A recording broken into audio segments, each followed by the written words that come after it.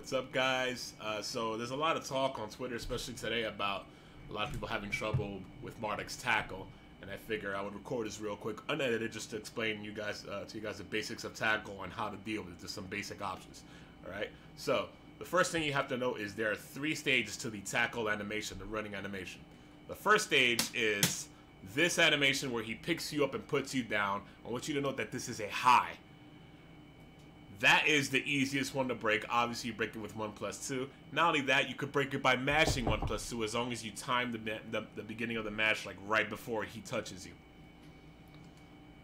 The next stage is the spear, which is that animation, and that, you have to know, is a mid. Now, this is important because what it means is if you're ducking during Marduk's tackle animation, the high portion is going to whiff on you, so to speak, and then the spear will be the thing you have to deal with if you're in a grounded state. So keep that in mind, that if you're ducking during that animation, which he can kind of get you to do because of the VTS giving him the full crouch down forward 4, you have to deal with this with the spear instead, which is basically a just frame break. Very difficult. So obviously the third stage is that special mid headbutt. Now this particular special mid headbutt counts as basically a crouch jab special mid, which is to say it's also classified as a low. You can jump over, you can low crush, you cannot low parry it because it's a headbutt. But yeah, you get the idea. And this is also incredibly unsafe on block because it's a special mid. You could stand and crouch block it, obviously, right? So the thing about the beginning of the tackle, I already have it recorded here. Here's what I recorded. I'm gonna reset it. He's gonna go. I'm gonna play it, reset it. From the round start position, he's gonna go into the cornered beast and tackle me.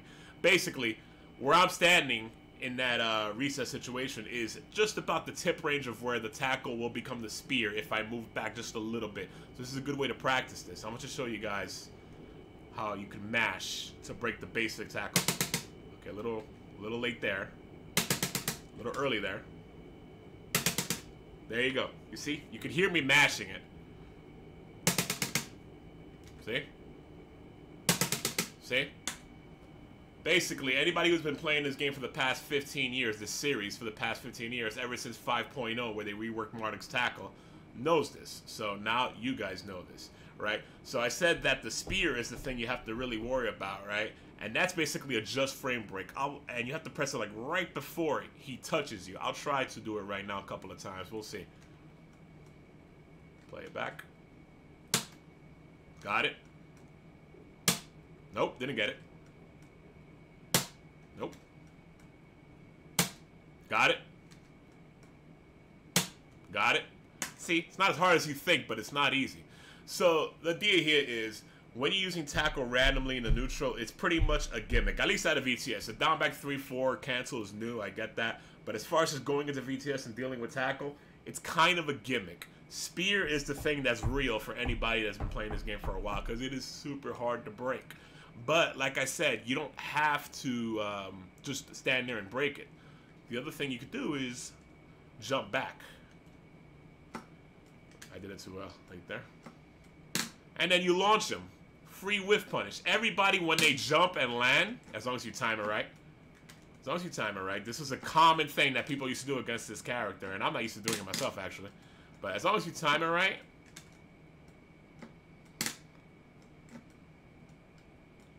There it is. You will land, and then the moment you press something when you land, you get a while standing launcher. Now, I messed up a couple of times, but believe me, this is not as hard as it looks. You just got to practice it for a bit, like anything else with Tekken, so please do that. All right? Now, obviously, there's some situations where if you take off the floor, he will get a guaranteed spear, such as one that I showed on Twitter earlier.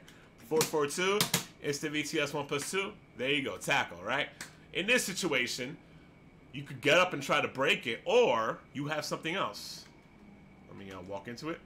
That's right? You can get up and try to break it, or you can let him whiff it, get up and launch his ass. Now there it was too slow, but let's see if I can get it right here. See?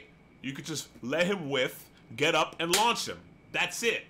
Marduk's Oki is very high risk because it's the same thing applies to his ground throw. If you get up and you get stuck in ground throw animation, he's free to get whiff punished. Please remember this, right? Please, I'm begging you guys. Remember this before you go on Twitter to complain and a cry about Marduk needing nerfs, this is what you have to do to beat this. See you guys soon.